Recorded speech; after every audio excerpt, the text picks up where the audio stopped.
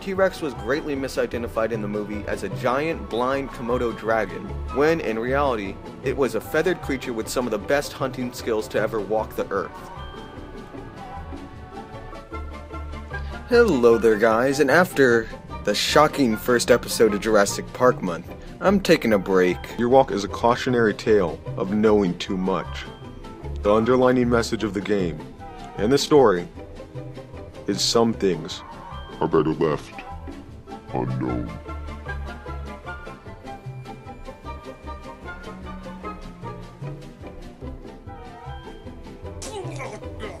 What the hell was that?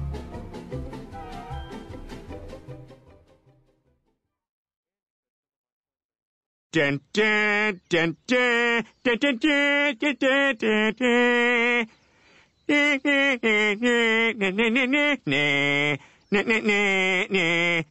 Hello there guys, and after taking a break from Jurassic Park Month, and then to Year Walk, I'm completely refreshed.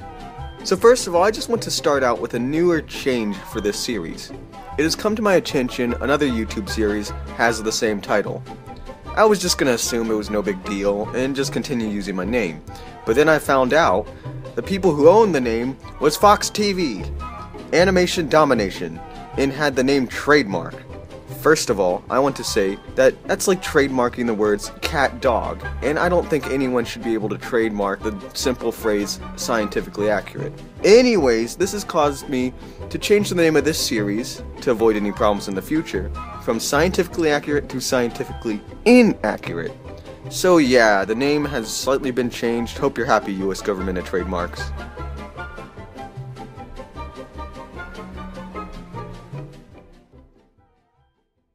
Well, anyways, I digress. Last time, we learned the way of cloning shown in the film should be impossible for dinos due to their DNA not surviving that long, as well as dino-toad hybrids does not make any sense, and finally that T-Rex had great eyesight and had feathers.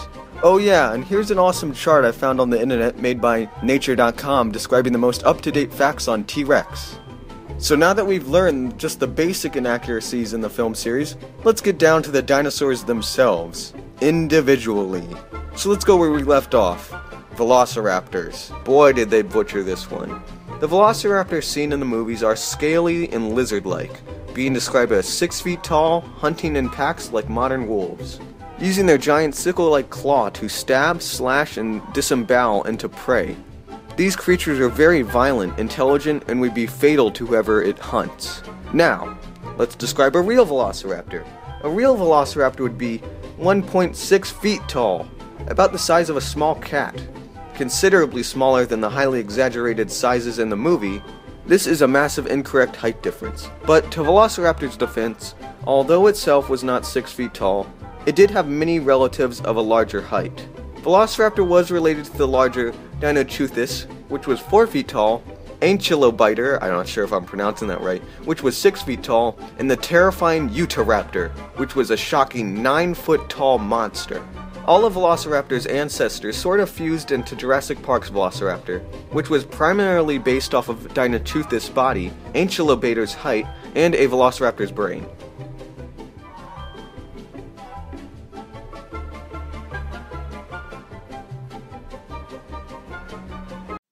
So yeah, they got the height wrong. What else did they get wrong? Well, for starters, unlike T-Rex, Velociraptor is certain, irrefutable proof that itself and all of its relatives were covered in feathers. And unlike the T-Rex, had them all over their bodies. Indentation in Velociraptor bones reveal it had wings. These wings were probably used in the same way ostriches use their wings, for steering. Also, Velociraptor was a species of dinosaur from an ancestry that was the closest related to birds, therefore would have many characteristics of modern birds. For this reason, Velociraptor would probably act very, very similar to hawks, eagles, and other birds of prey. These feathers were probably used for display to attract mates, like most raptors today. For this reason, scientists predict some forms of sexual dimorphism or differentiation between male and females of a species in dinosaurs like Velociraptor. Scientists strongly believe male velociraptors probably were covered in colorful, flamboyant feathers to attract mates, similar to a bird of paradise from today. They picture the female velociraptors as being covered in boring feathers to distinguish between male and female. The scientifically accurate depiction of a velociraptor displays a very complex creature with many layers of unique features. Display feathers for mating dances, wings that help it steer when running, and picky females that only choose the best and most beautiful males.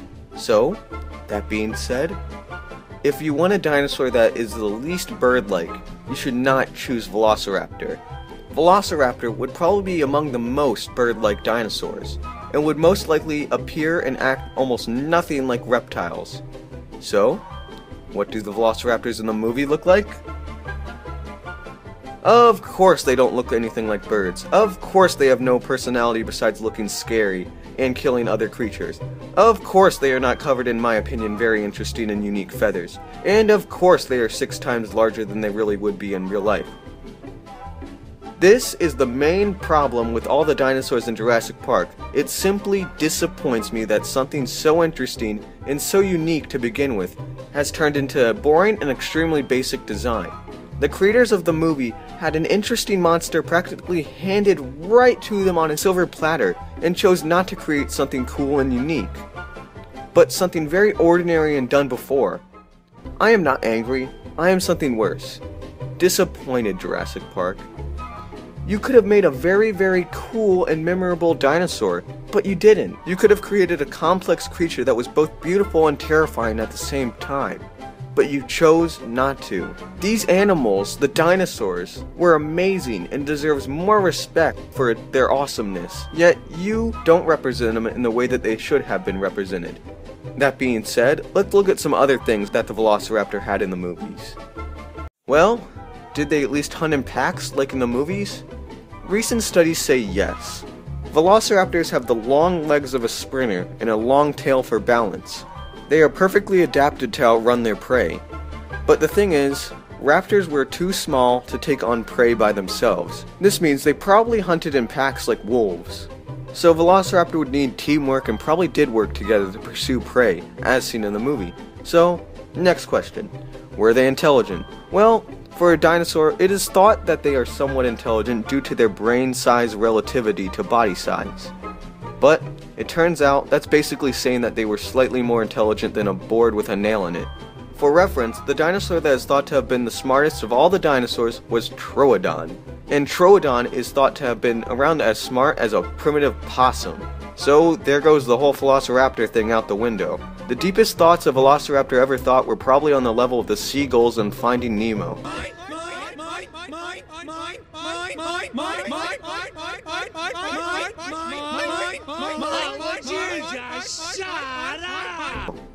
Hardly the smarter than dolphins, whales, and some primates that Dr. Alan Grant in Jurassic Park 3 suggests. You could coordinate their attacks so the prey wouldn't know what was going on. They could talk to each other. To a degree we never imagined. Ellie, they were smart. They were smarter than dolphins or whales. They were smarter than primates. No.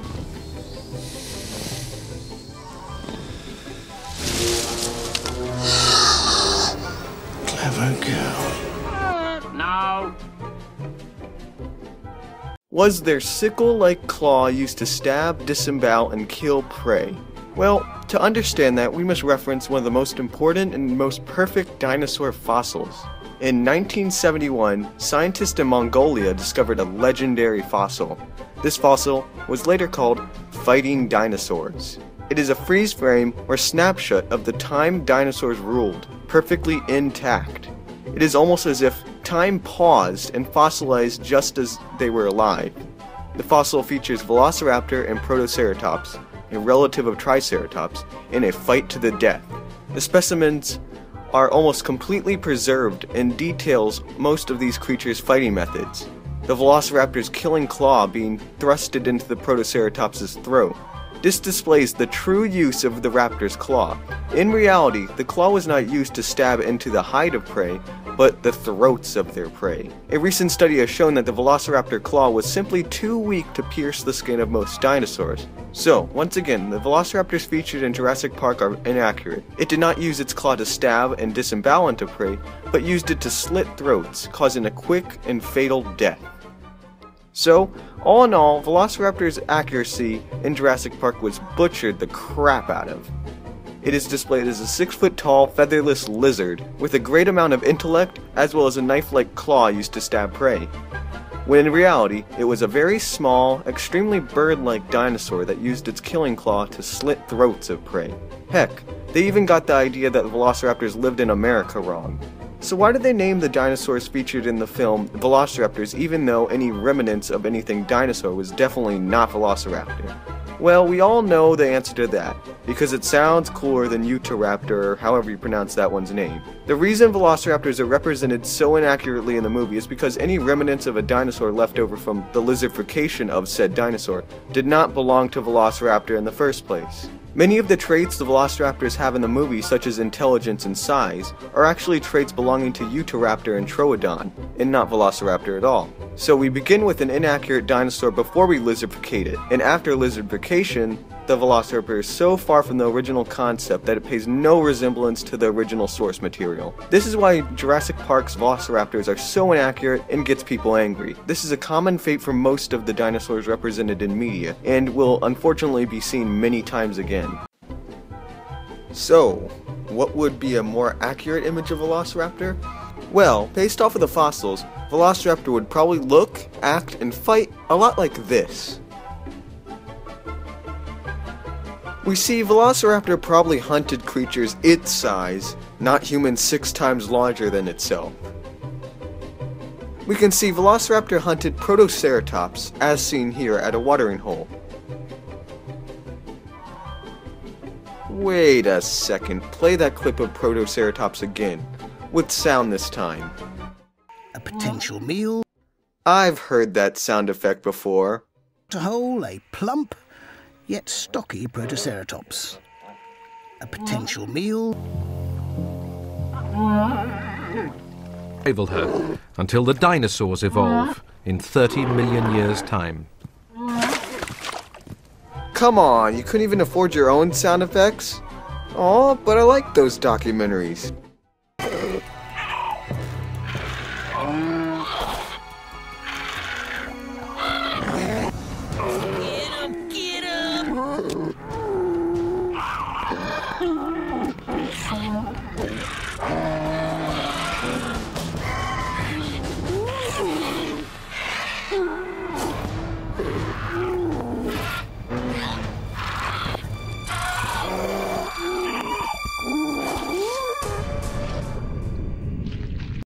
Now, to give the Jurassic Park series credit, they do slightly alter the Velociraptors in Part 3. But they still mess it up. The Velociraptors have almost no feathers, having only a mohawk of feathers on their heads. And remember, unlike T-Rex, Velociraptor was covered head to toe in feathers. They do also sort of involve sexual dimorphism into the Velociraptors too, having the males have mohawks and the alpha females be featherless. You can see some effort was put in there. But once again, this is a prime example of too little, too late. The cultural impact the Velociraptors had in the first movie has already been done. Even after these raptor apologies have been delivered, they still aren't too accurate. Their height is still off, yet I could see why they kept it that way. They still have very little feathers, only being featured right there. And these Velociraptors are more intelligent than the ones in the previous movies, when Velociraptors were probably no smarter than a turkey. Once again, even with Jurassic Park 3's alterations, the raptors are still highly inaccurate. Now, what about the dinosaurs other than T-Rex and Velociraptor? Are they accurate?